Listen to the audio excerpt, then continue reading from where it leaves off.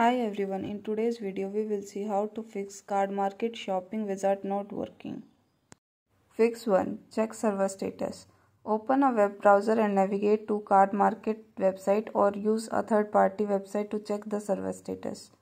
Look for any notifications or messages that indicate if the server are down or experiencing issues. Fix 2. Internet connection.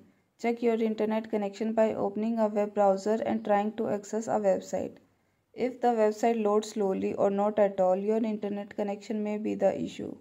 Try restarting your router or modem to refresh the connection.